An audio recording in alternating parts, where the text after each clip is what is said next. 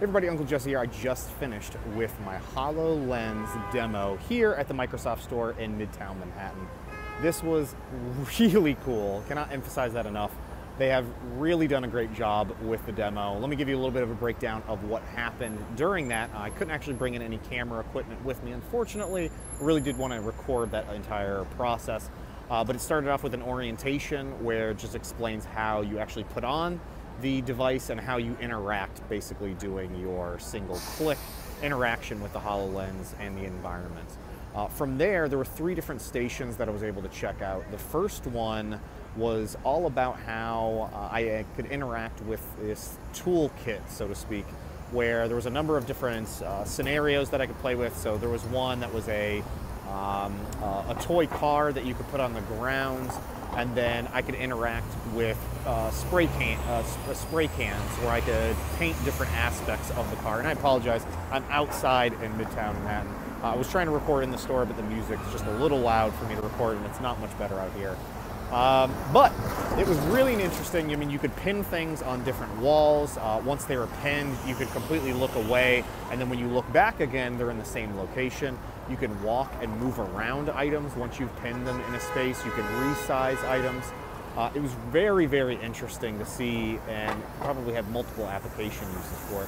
One thing that they did call out was that there was this little sign that we were interacting with, and then we pinned it to the wall, and they were saying, oh, well, this is actually how you could, in real life, see before 3D printing an item, how it would actually fit within the scale of the environment that you're working in. So that particular sign, they had a 3D printed model of it that you could also compare it against versus the virtual augmented reality up on the wall. Very cool. The next station was all about gaming. So it was showing you how the game that was showing you the game that was shown back at E3 in 2015, sort of like a Space Invaders type game, where these aliens are breaking through the wall and you have to shoot them with the little clicker that's in your hand.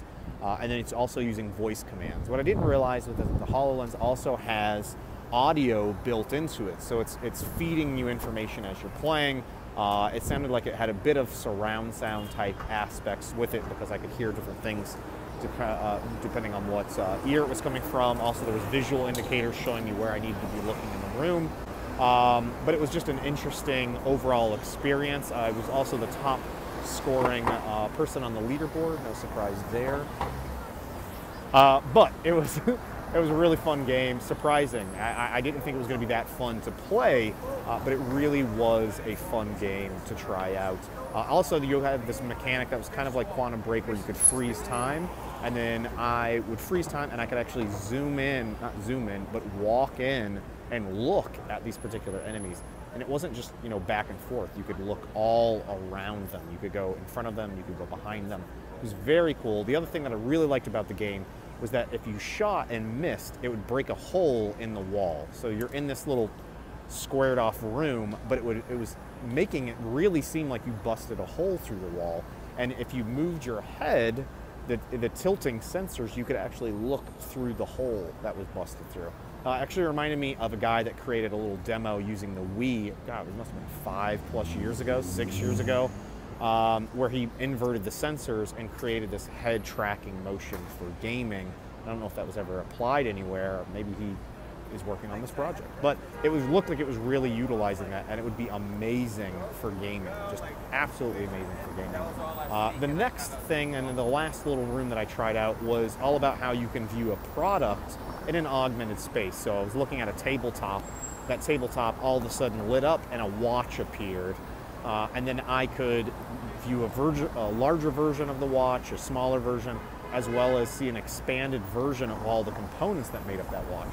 So if you think of like a car engine, you could have some very interesting use cases, especially if you're a tinkerer, where I can then get all different, zoom into different areas, see comments and highlights of text that are available there. Also, it was showing you, it was almost like a presentation mode where you could define those presentations or those steps that were being created. Or if I wanted to see the different places that were most viewed on that particular watch, and then add a tooltip so that someone could see more information about that most used or most focused on aspect of that watch, I could do that. It's very interesting. And then the last bit that they showed in that space was also for, let's say, educational purposes, where it wasn't just limited to the tabletop itself. It expanded to the entire room, and I could view and look around the entire universe, which is very cool. So I could see all the planets rotating around the sun.